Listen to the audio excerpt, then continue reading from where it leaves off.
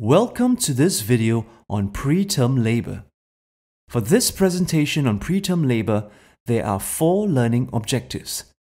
The first is to learn the definition of preterm labor. The second is to learn risk factors for preterm labor and also to appreciate the complications associated with preterm labor.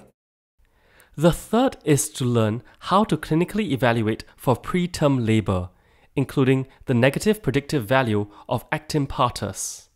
The fourth is to learn how to clinically manage preterm labor.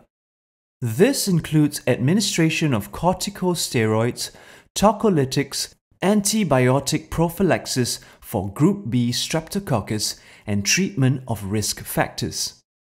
Preterm labor is defined by regular, organized contractions occurring before 37 weeks of gestation and accompanied by cervical change, including dilation, effacement, or both.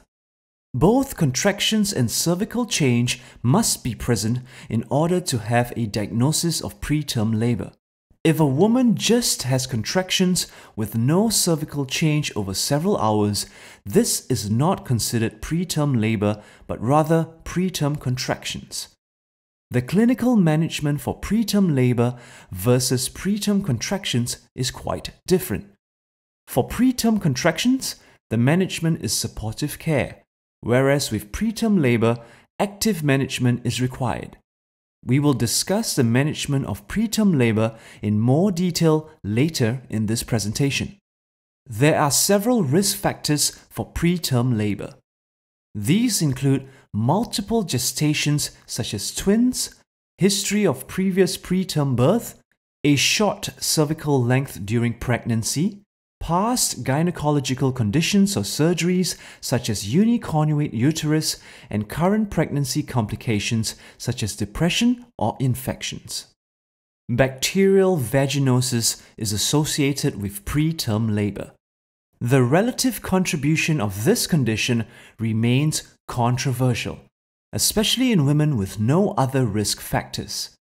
Preterm labor is associated with multiple neonatal complications that pose serious challenges for neonatal intensive care units. These can be divided into short-term and long-term complications, or via the respective systems such as respiratory and cardiovascular abnormalities. For short-term complications, these include hypothermia, respiratory distress syndrome, bronchopulmonary dysplasia, patent ductus arteriosus, necrotizing enterocolitis, intraventricular hemorrhage, neonatal sepsis, and retinopathy of prematurity. Long-term complications include poor growth, chronic lung diseases, and neurodevelopmental impairments such as impaired cognitive skills, vision and hearing difficulties, cerebral palsy, behavioral and psychological problems. Extremely pretermed birth is defined as birth between 22 and 25 weeks. Most neonatal intensive care units provide intensive care routinely at 24 weeks. The younger the gestational age of the fetus, the more severe the disabilities present. However, even late preterm births between 34 to 36 weeks of gestation is associated with increased risk of complications, specifically respiratory conditions such as respiratory distress syndrome, pneumonia, and respiratory failure. Imagine that you're in the labor and delivery unit of your hospital, and a woman presents to you at 33 weeks of gestation complaining of crampy contraction pains. You immediately think of preterm labor versus preterm contractions. How will you go about evaluating the patient further? First, you must start with a history. A basic obstetric history including the risk factors for preterm birth and estimated gestational age is required. Subsequently, evaluate the preterm labor symptoms. Ask about the nature of the contractions, namely the duration, intensity, and the frequency of contractions. Remember, labor contractions become increasingly painful over time and occur with a rhythmic regularity at least every 5 minutes, if not more frequently than that. Lastly, ask about any spotting of blood or bloody mucus on her undergarments, otherwise known as bloody show, which is related to cervical softening and defacement. Then you move on to the physical exam. First, conduct an abdominal examination, including evaluating the uterus to assess firmness, tenderness, fetal size, and fetal position. Next, conduct a speculum examination with a wet, non-lubricated speculum. You inspect the cervix, looking for dilation, lesions, bleeding, and fetal membrane status. On top of diagnosing preterm labor, this evaluates for concomitant conditions such as placental abruption or preterm pre-labor rupture of membranes. If the patient is at more than 22 weeks gestation and has not had intercourse, cervical exam, tampon, or vaginal ultrasound in the last 24 hours, you would do an actin pars test. This detects the presence of phosphorylated insulin-like growth factor binding protein 1, synthesized by maternal decidual cells in cervical secretions. If vaginal infection is suspected, wet prep, as well as cervical and urine culture can be conducted to rule out the respective conditions.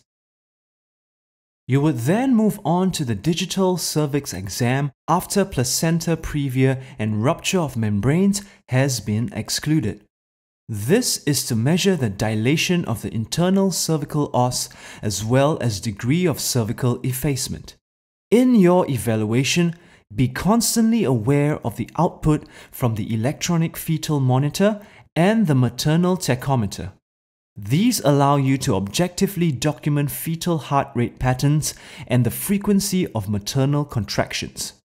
If your patient is contracting regularly and the fetal heart rate pattern is reassuring, recheck the patient's cervix in a couple of hours to see if it has become more dilated or effaced. If it has, and the contractions persist, your patient is indeed in preterm labor. If diagnosis is unclear, a transvaginal and obstetric ultrasound examination can be used for further evaluation. Let's return to talk about the actin pars test. Let's say you have a patient at 33 weeks who presents complaining of contractions. If the actin pars test is negative, there's a 92% to 98% chance that the patient will not go into preterm labor in the next 1 to 2 weeks. Or in other words, a negative actin pars test is reassuring in that your patient probably won't go into preterm labor. However, the positive predictive value of actin pars is less than 22 to 86%. So from that perspective, a positive actin pars test really doesn't tell you with much certainty if your patient really is in or will go into preterm labor. The important point to remember is that the value of actin pars is in its negative predictive value. Furthermore, the test will not be useful clinically if the specimen is contaminated with blood, semen, gel, or if there is a history of any foreign object in the vagina within the last 24 hours. Finally, actin pars is only performed after more than 22 weeks of gestational age. Now, let's turn to the management of preterm labor. All patients diagnosed with preterm labor with less than 34 weeks of gestation are hospitalized and with initiation of treatment. There are 4 basic things to keep in mind. Number 1 is corticosteroids such as betamethasone and dexamethasone given if gestational age is between 24 to 34 weeks. A single rescue course of antenatal steroids is given to those at high risk of preterm delivery within the next 7 days. This is the most beneficial intervention in preterm labor because it reduces the incidence and severity of respiratory distress syndrome, intraventricular hemorrhage, and necrotizing enterocolitis. Number 2 is tocolytics. which are agents that aim to stop uterine smooth muscle contractions. The primary purpose of giving a tocolytic in the setting of preterm labor is to abate the contractions enough to allow the administration of the full steroids course and the circulatory transport of the steroids to the fetus. Ideally, tocolysis can prolong the pregnancy for up to 2 to 7 days in order for steroids to achieve its maximum fetal effect. There are several tocolytics available, but none are truly ideal in terms of clinical efficacy or side effect profile. The agents include magnesium sulfate, nifedipine, which is a calcium channel blocker, indomethacin, which is a prostaglandin inhibitor, and terbutaline, which is a beta mimetic. Of note, multiple tocolytics for the purpose of prolonging pregnancy are not proven to be beneficial. Number 3 is neuroprotection via administration of magnesium sulfate for pregnancies less than 32 weeks of gestation. In utero exposure to magnesium sulfate provides neuroprotection against cerebral palsy and other types of severe motor dysfunction in offspring born preterm. Finally, number 4 is prophylaxis against early onset neonatal group B streptococcus infection. If your patient is in preterm labor and her group B streptococcus status is unknown, you would obtain cultures using a vaginal rectal swab and then start IV penicillin. If the cultures for GBS come back negative, or if the patient has recent negative cultures on record, then there is no need for antibiotic prophylaxis and they can be stopped. If contractions abate spontaneously or with tocolytics, or the cervix does not change any further, the patient is no longer in active preterm labor and antibiotics for GBS prophylaxis can be discontinued. Apart from these 4 main treatment principles, treatment of risk factors for preterm labor is also indicated, such as any urinary tract infection, sexually transmitted infections, or bacterial vaginosis. Quiz time. Question 1. Which of the following is not a risk factor for preterm labor?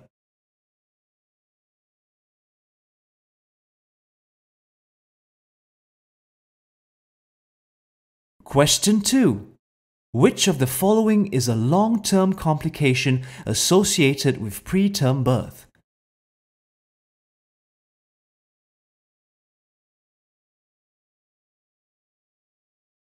Question 3. Which of the following is not part of the management of preterm labor?